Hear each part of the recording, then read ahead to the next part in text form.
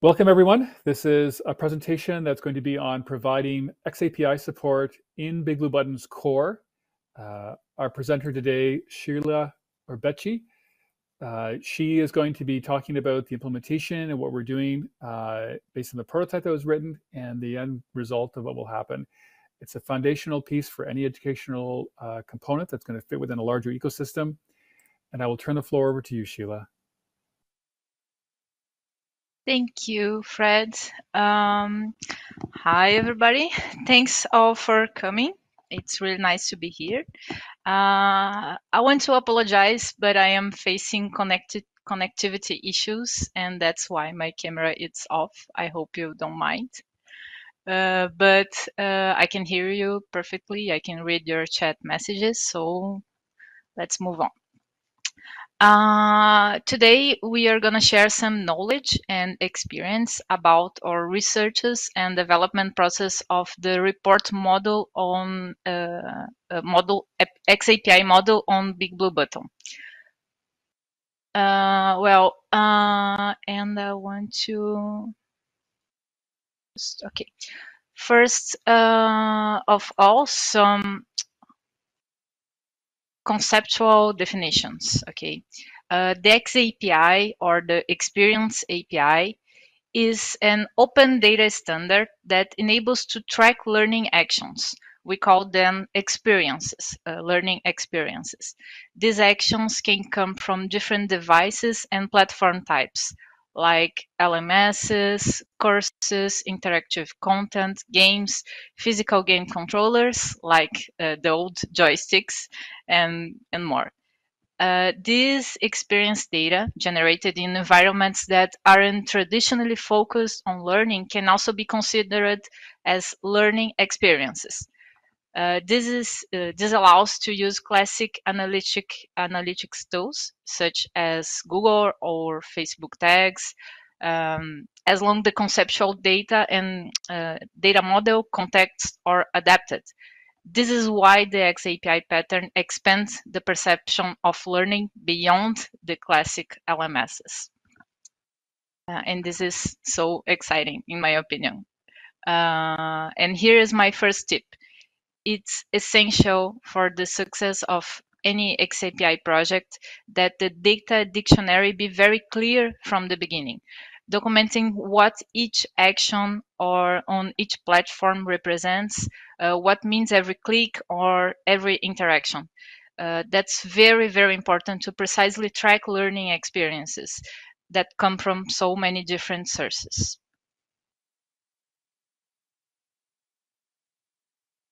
Well, so the xAPI goal is to track and index data from all this learning media and standardizing them to obtain insights about the learning journeys, individual learning journeys.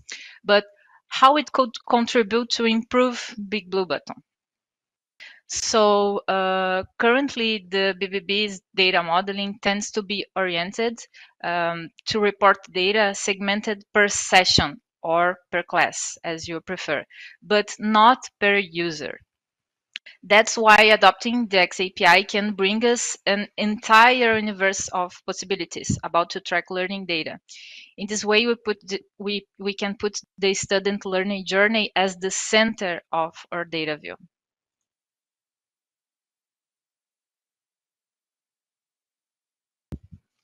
So let's talk about the xAPI architecture. We have three main elements in each statement: the verb, the agent, and the object. Each event is a statement containing these three elements.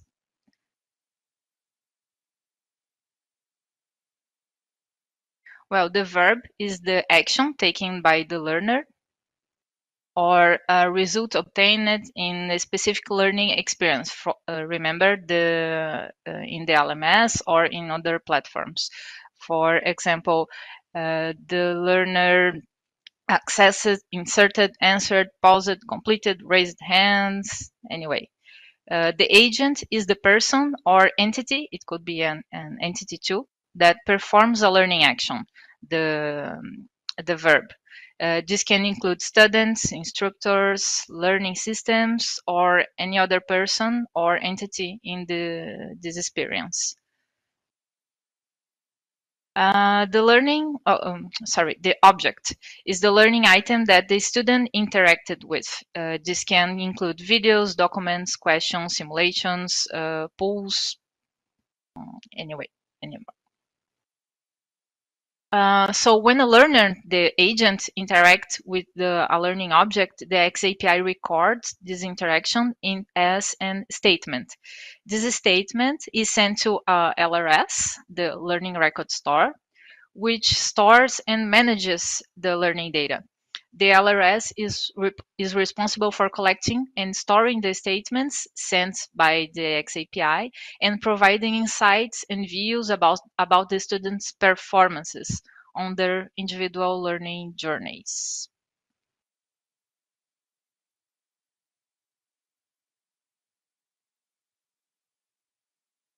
Okay.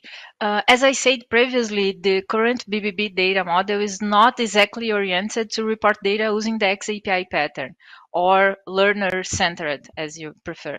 But we have worked on a prototype of how it could be possible. We set it up this framework here we are showing now. There's a Moodle sending data to LRS. This Moodle is using a plugin.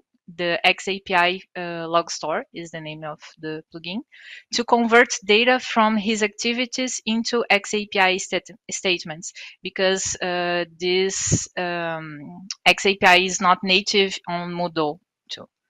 So this Moodle also also instances BBB classes, and this BBB instance is using webhooks module to send data to an automation that converts the webhooks into xAPI statements, and then to send it to the LRS. We are using an A-Native workflow. It's an amazing automation tool to send this xAPI data, to the LRS. Or we are using this workflow to convert webhooks into statements, can we say. Aqui. The data from the Moodle and from the BBB classes are reported to LRS. We are using Half. And Half is using Elastic as database, so to store the statements, but could be using another data storage system, document oriented, because the statements are JSON documents.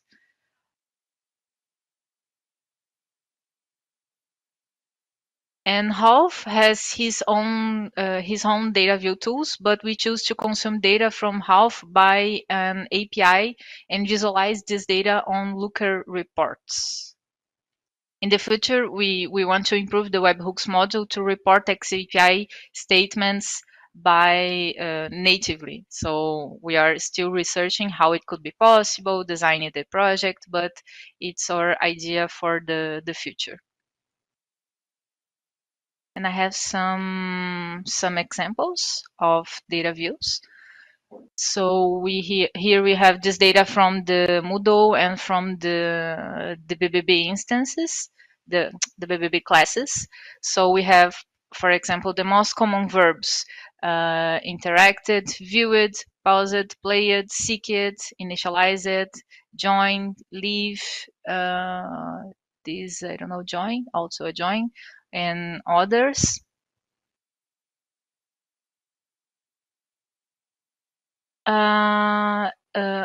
Answering a question, Looker is a tool to visualize data, just to visualize.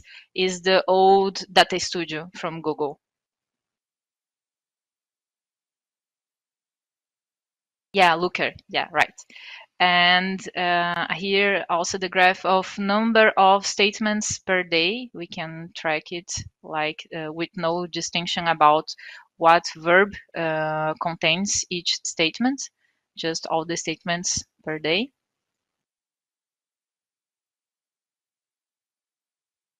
recordings, for example, we can filter by video ID, or we can just summarize all of them. And what kind of video interactions? Some examples.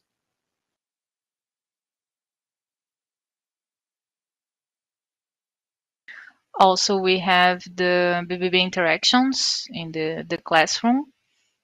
We are using just a few interactions for example, but we could track more and more examples. We have raised hand, screen shared, public messages, polls, answered and started polls, but we can find another data from another interactions. And it's really important to say this is a teamwork, of course. And I want to mention Miguel. I don't know if Miguel is here. Okay, Miguel is here. Or data scientist whom expressively contributed to this project. So if Miguel could answer some questions also, if you want. Well, in the future, when we think about how to use the xAPI standard combined with artificial intelligence, there's almost no limits. One possible approach is the suggestion of custom learning journeys based on the individual learning history models. Each learning journey of every learner can be fully customized based on each person's patterns and preferences. Students of the same course that offer several activities can follow their journeys completely different from each other and still achieve the same goals. For example, we can think about using artificial intelligence to predict dropout risks. We can compare students' learning journeys. We can send messages. Remember that the student is need to answer to an activity, need to send homework, for example. Anyway, the possibilities are almost infinite.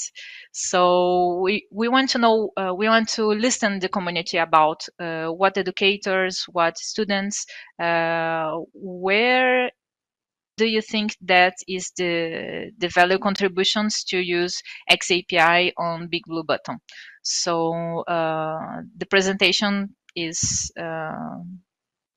finished. So if you want to make questions, I don't know if by chat or by microphone.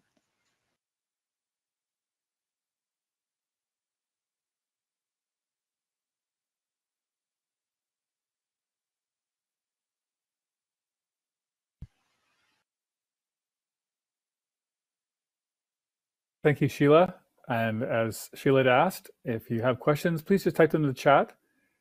There's a lot of work has gone on so far. The links that we put in the public chat there shows the current list of xAPI events or messages that are being implemented in BigBlueButton.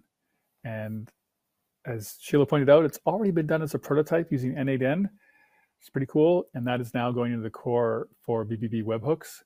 So all the development will kind of go inside webhooks, and then there will be a new version of webhooks at some point that isn't dependent on anything else like N8N. It's going to move right into the core, and then you'll be able to add webhooks just like you do today to existing BigBlueButton servers, and you'll be able to, webhooks will send its existing webhooks and xAPI events. Did I get that right, Sheila? Yeah, I don't know. Right now I'm not involved in the project. But I have some information that matches with this that you are talking. And it is exciting. It's exciting, this idea, this goals. Yeah.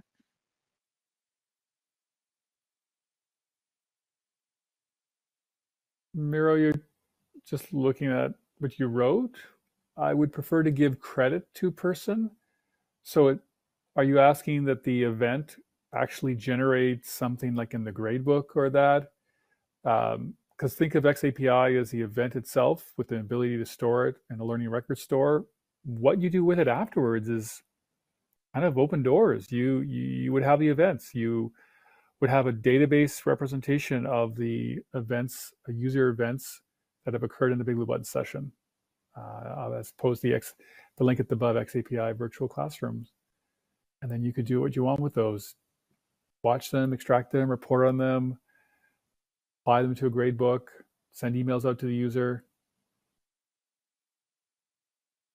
Right now, you don't have an easy way to get those events. So that's the whole purpose of xAPI, is to provide a uniform, consistent protocol for sending events from basically experience events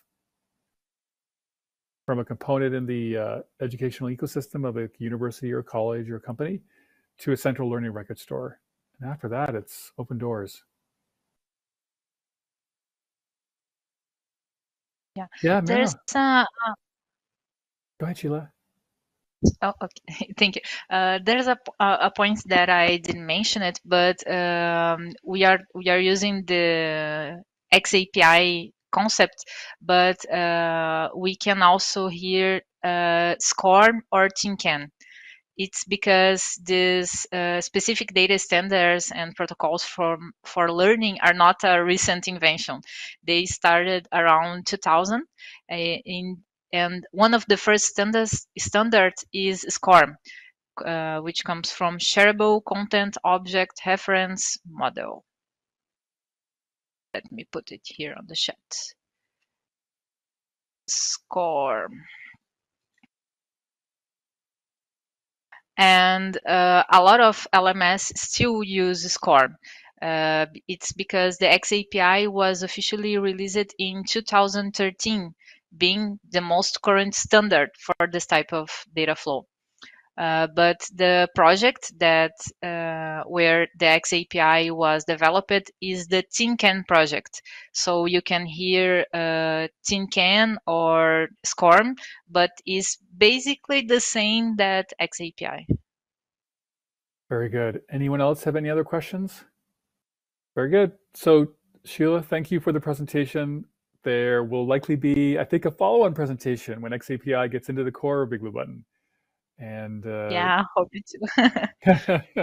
and people can see how to use it. We'll provide examples, documentation on that. But this is going to make xAPI or BigBlueButton have first-class support for xAPI, which for anyone deploying BigBlueButton alongside learning management systems or other projects that already have a learning record store, very useful. It's sort of the type of thing where if you don't use xAPI, the support for xAPI may not really rock your world.